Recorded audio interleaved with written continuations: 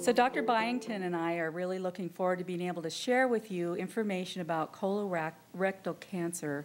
And what we'll talk about first is how preventable it is.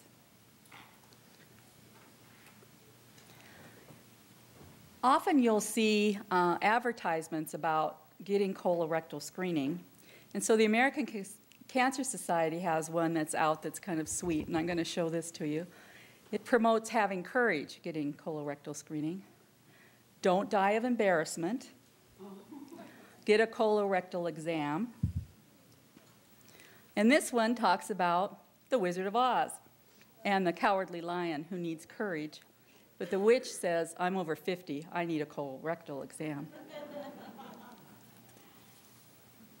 So we'll be talking about today how common colorectal cancer is, what it is, what causes it, what are the risk factors, and can colorectal cancer be prevented, and how do we find colorectal cancer early. How common is colorectal cancer? It's the third most common cancer in both men and women in the United States.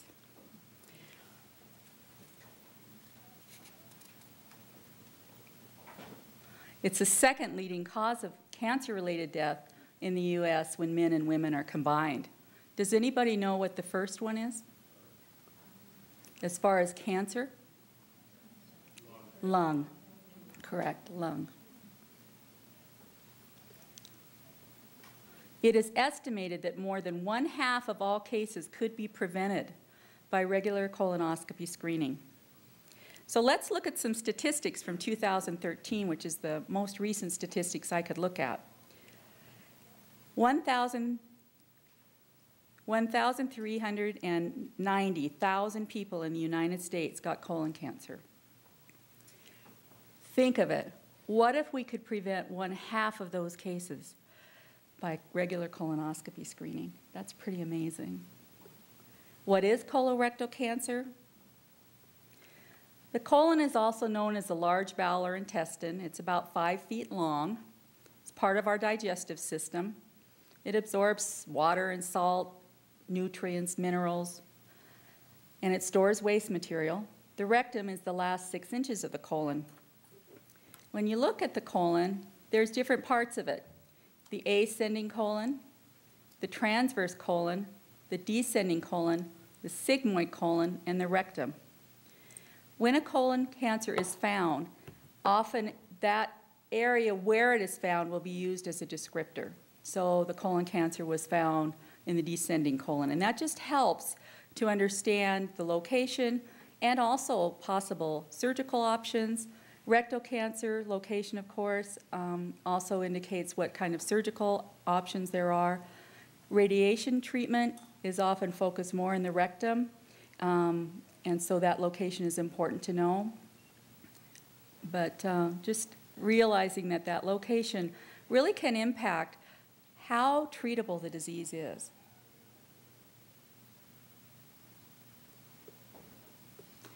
So we know that cancer is a growth of abnormal cells, and cancer cells invade and damage normal tissue. Colorectal cancer starts in the colon or the rectum. Colorectal cancer is often abbreviated CRC. Colorectal cancer can develop from a polyp, and you'll be hearing a lot about that from both me and from Dr. Byington today. When we look at, imagine this is a colon, the inside of the colon. Up here is considered a polyp. Then stage 0 is when it's a little larger.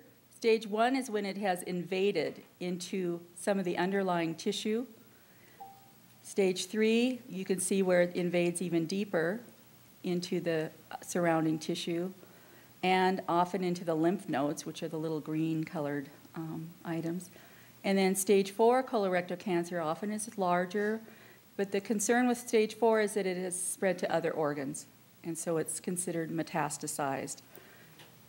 How we will know when a colon cancer spreads to another organ is we may do a CAT scan and look at the abdomen or the lung to see if there's any other abnormalities that show up that could be related to the colon cancer. And then we'll prove that by biopsying that area. For example, if there's a area nodule in the lung, we will try to biopsy that area. A surgeon will biopsy that area and determine, is that look just like that colorectal cancer in the colon? And often that's the case. That will all determine how the patient will be treated as far as just surgery. If it's a low stage, often a stage 1, we can manage just with surgery. Stage 2, 3, and 4, depending on the different kinds of factors that are involved in the colorectal cancer, will determine the kind of chemotherapy or the other kind of treatment that is offered. So what are the causes of colorectal cancer? We don't know the cause of most colorectal cancers. I wish we did. You know, medicine is a fine science, but we are not all-knowing. Most likely cause is related to changes in the genetic material or the DNA in our cells. We do know that there can be DNA changes related to our lifestyle that cause colorectal cancer, and we'll talk about more of those. Here are some of the risk factors. Risk factors are anything that can increase or decrease a person's chance of getting a disease such as cancer. Age. Most colorectal cancer occurs in age 50 or older. Diet. Diet high in red meats and processed foods increases risk. Diets high in fat increases risk. Diets high in fruits and vegetables decreases risk. And there are some recommendations of even kinds of fruits and vegetables that can help decrease risk.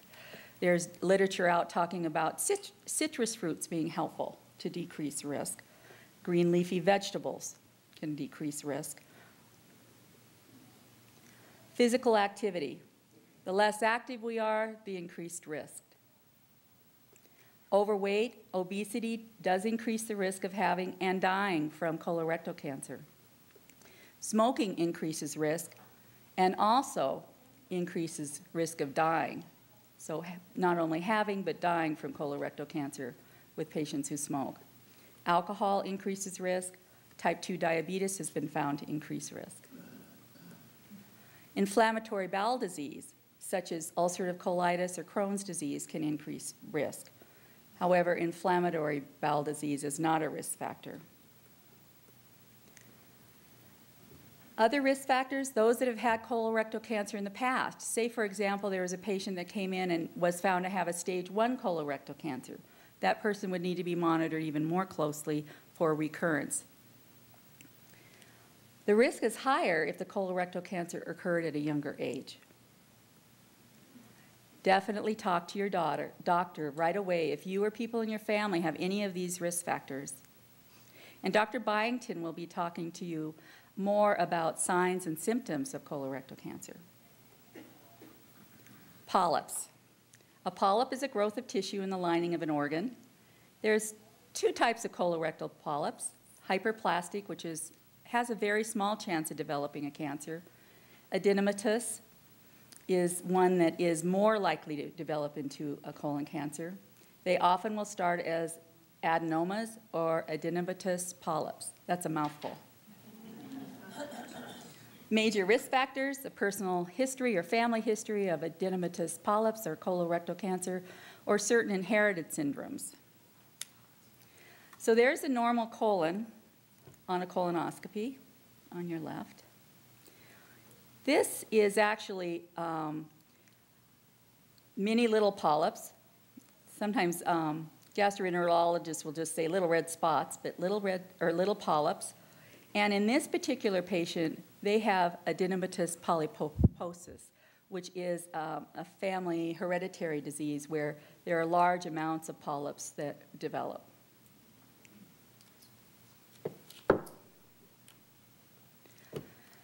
So be brave and help your family members be brave. Be a colonoscopy warrior. Like this fellow, funnily enough, I always seem to get a spare seat beside me on the bus. Maybe it has something to do with his t-shirt, I don't know. Dr. Cindy Byington will talk further to you about the screening of colorectal cancer, and then I'm happy to answer any questions as they come up. But I have a couple for you. So what factors do you think prevent people from getting colorectal screening? Ignorance. Okay, embarrassment, ignorance. Fear of something will go wrong, like look great in COVID. Okay, that's true. Okay, anything else? Fear that they might actually find something wrong. That kind of fatalistic view of what might happen? They don't know it doesn't happen. Right. Yeah. What is the... What's that? Oh, yes. What if we don't like the preparation for the colorectal cancer? And we are trying to find a little easier ways, but the bottom line is that we definitely need to see the colon cleared out to be able to visualize the colon appropriate. Because you can imagine some of those little areas, those little polyps, they can be as small as the head of a pin. And so it's so important that people's bowels is cleaned out, and using the person who ordered the GI prep in vain, using their name in vain is allowed, but that prep is really important. So other areas that we have to take responsibility for people not getting colorectal screening are the fact that they don't get recommendations from their healthcare providers. And that's why it's really important when people come to these kinds of meetings and information, then you are empowered to share and spread the world. Spread the word to the world and be that colonoscopy warrior. There can be lack of symptoms, and so if we don't notice anything's going on, why would we go ask a doctor to have a colonoscopy? So that is one question that comes up. One that's really interesting to me is that being unmarried also decreases your interest in getting a colorectal screening. Nobody's prodding you along. And so, Does that work for women and men? yes, for women and men. Interesting. And then we also always have the lack of time. But you were very well informed. You know of many of the reasons why people don't get colorectal screenings, and we're hopeful now that with new information, you'll go forth and spread the word. So, Dr. Byington?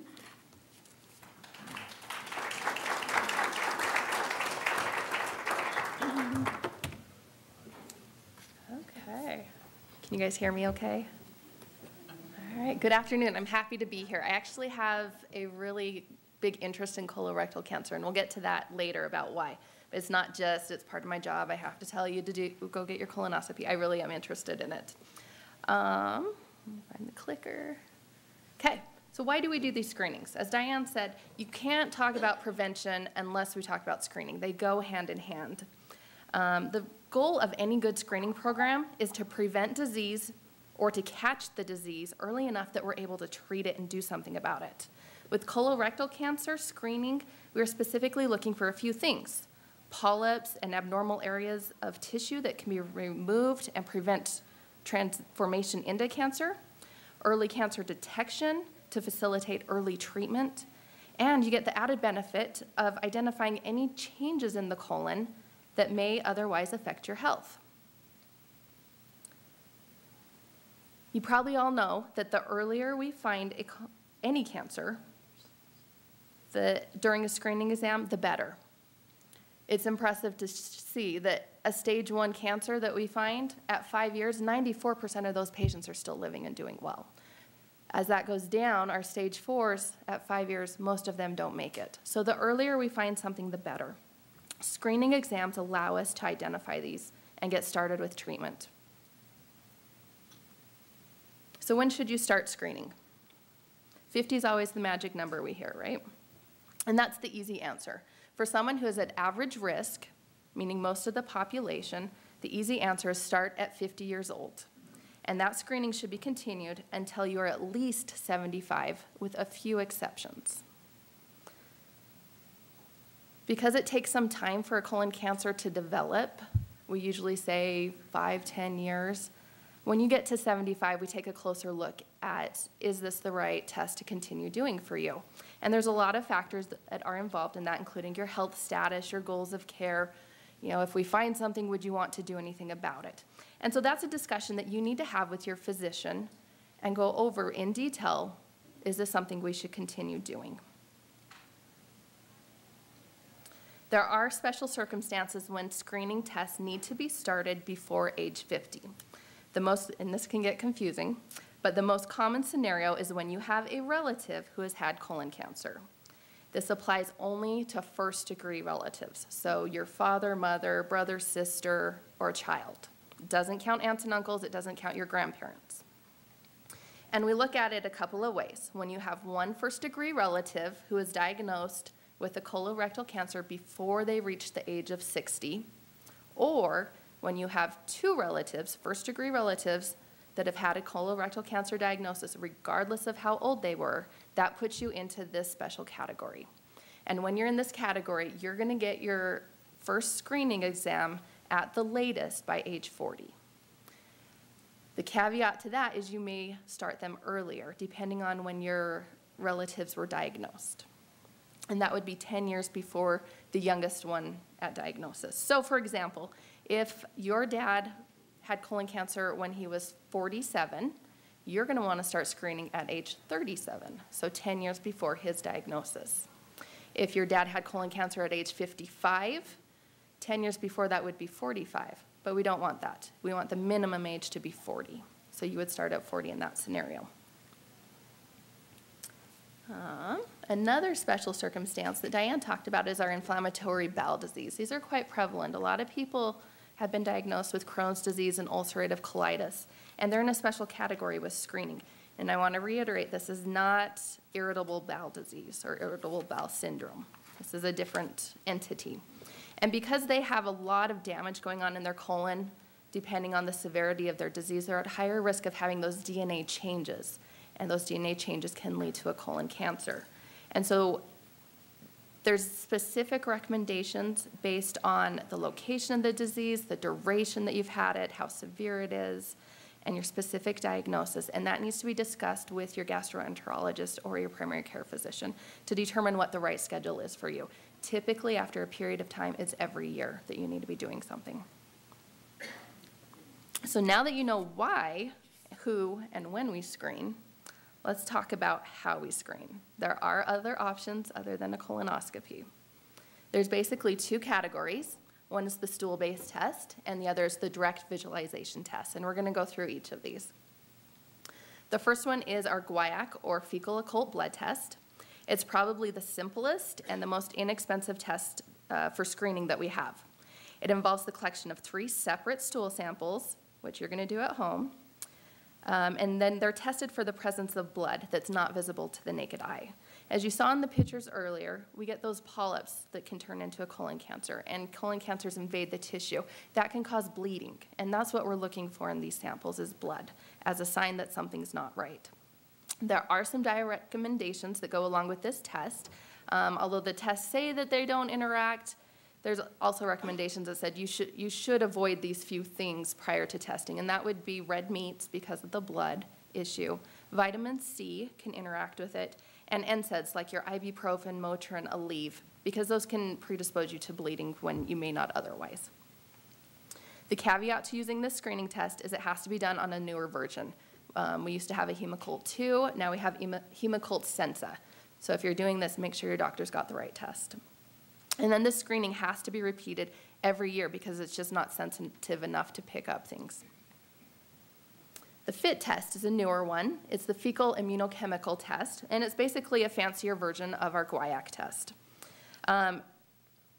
It's also looking for blood. It uses a better, new, fancy method of detecting the blood, though. It's more sensitive, but it is about double the price, which is still not much. Less than $50 probably. Has the benefit that you only have to do 1 stool sample, but again, because it's not as sensitive as other tests, it has to be repeated every single year. And then they like this test so much, they made it even better. So we have the FIT DNA test. This one takes the FIT test, looking for blood, and then adds on another test looking for markers that can show up in DNA that are usually associated with colorectal cancer. So if you think about, and this is a lunch talk, but we're going to talk about poop. If you think about stool coming through the colon and brushing up against one of those polyps or a cancer, it's going to pick up some tissue in there. And as that stool comes out, we're going to test it to see if any of that tissue that got picked up is positive for these DNA markers. This test is a lot more expensive. It runs about $600 from what I found on Google. But it only requires one stool sample. The other caveat to this one, it's fairly new still, and we don't have all the details we need, but we do know it's causing a lot of false positive results. And so you may do the test, come out positive, you move on, and we don't find anything. And we're not sure what to do with that result. The other thing with this one is we don't know the ideal time frame for repeating it. So right now the recommendation is between 1 and 3 years. More will be coming out on this, though. You'll probably see it in the news. And then we have our favorite, the colonoscopy. It's the test everyone loves to hate. And we've already talked about the dreaded prep. I'm sure many of you have experienced it, and most of you have probably heard about the prep. However, colonoscopy can be a very effective means of screening because it provides an avenue to treat the polyps and take biopsies of abnormal tissue at the time of the screening exam. Thus, you're preventing delays in care and treatment should something be identified. The procedure is more elaborate. It has a lot more requirements than the simple stool tests, including the prep the night before to cleanse the colon, and we cleanse it. Diet modifications during the cleanse, and the need for conscious sedation, and that can be a caveat for some patients with lung disease. We can't do the conscious sedation on them. The procedure also has to be done in a clinic or in a hospital. This isn't something you can do at home. It takes a professional, and it will require you to take a day off of work to get it all done. The cost of the procedure is much higher than our stool-based testing, but if nothing is found, no polyps, no abnormal tissues, it's only done once every 10 years. So if you kind of average it out, it makes sense. And then for those of you who haven't had the pleasure of a colonoscopy, here's a picture of how we do it. We use a camera attached to a flexible straw, basically. It's called a scope, and that goes through the rectum, and we feed it all the way through to the end of the colon at the cecum, where the colon and the small bowel connect. And then the provider looks at the tissue very carefully to see if there are any abnormalities. We also have the option of a flexible sigmoidoscopy. This is another tool that we can use as screening, but it's become much less popular, and you'll understand why in a second. It works just like a colonoscopy, utilizing a scope, but it's much shorter. And the benefits of treating with this method is that we don't need the conscious sedation. So those patients with the lung diseases that we can't put to sleep, it's a better option for them. And the bowel prep is not as bad with this one as well. Because the scope only goes 60 centimeters into the colon with this one, it's often combined with the FIT testing, looking for the blood, and that increases its sensitivity. This test does need to be repeated every 5 years if you choose to go this route. And here's an example of what we're looking at with a SIG. So a colonoscopy is represented in yellow. It's going to go all the way down to the cecum, where that connects to the small bowel, and there's appendix right there. Your flex sig is only going to go 60 centimeters in, and you can see this isn't going to cover everything. You have no idea what's going on over here with the flex sig. And so that's why it's falling out of popularity at this point.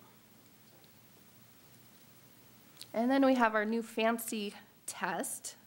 It's called the CT colonography, or virtual colonoscopy, and it sounds fabulous until you learn more about it. It's one of our newer screening tests, and with advancement in technology, it's becoming even better all the time. So they're getting to where they can really see things very well. It uses a CT scan to image the large bowel and create a 3D picture. The downside to this is it does have a higher cost. There's exposure to radiation involved with this, and you still need to do the prep. We've got to have it clean. For those of you who are thinking this sounds like a pretty good idea, there's no scope going up there, that's not true.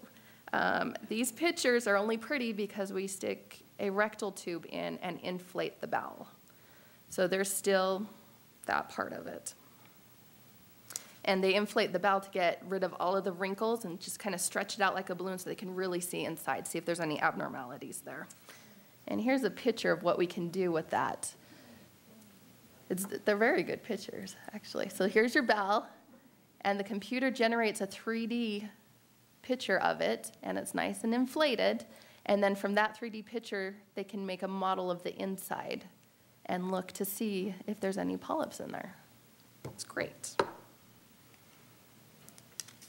But with any of these screening methods, it's important to remember to talk with your doctor. Determine what's best for you and what's best for your risk factors and your general health. And remember, if you are choosing a test other than a colonoscopy, consider what's going to happen if you get a positive result. If you do this CT colonography and there's something in there, you're still going to get a colonoscopy. And because of that, most of us as providers recommend we just go directly with colonoscopy. It's the exam of choice for most of us because once we're in there, we can take care of and biopsy any abnormalities that we find. All right, now that we've covered all of the tests, there are other tests available, and I didn't go over them. The ones I didn't go over have not been proven to be very effective or sensitive, and that's why I chose to leave them out. But there's still new things coming out all the time. So those are all of our available screening methods. Let's talk about what signs and symptoms that you may experience that could represent a colorectal cancer. And I want to remind you that the first symptoms of a cancer are no symptoms. So we typically do not see any of these signs until the cancer has developed into one of those later stages. First thing you might see is a change in bowel habits. You may be regular for the last 20 years of your life, and all of a sudden you've got diarrhea that does not want to go away. That is a sign that something's not right. Vice versa, you may be constipated all the time, and now you've got diarrhea, or diarrhea and now constipated. Anything that's a change from your normal that is persistent and doesn't resolve needs to be looked at further, as it could be a sign. Change in stool caliber is another one. Sometimes we see tumors that grow in a circle. And as that grows and enlarges, it makes it harder for the stool to pass, and the stool comes out thin. And so you might hear the term pencil-thin stools. That would be another sign to look for. The feeling that you need to have a bowel movement that's not relieved by having one. So when we get tumors in the rectum, it can give the sensation of fullness. And then you get this feeling of, I gotta go. You go to the bathroom, you still feel like you gotta go. So that's another sign that you wanna look for. Blood in the stool, like we talked about. This is a big one. Most of the time we can't see it, and that's why we're using those tests to look for it. But blood in the stool is always something you wanna see your doctor about. It can come as bright red blood, it can come as a dark maroon colored stool, or it can come as dark black stools. It can have many colors.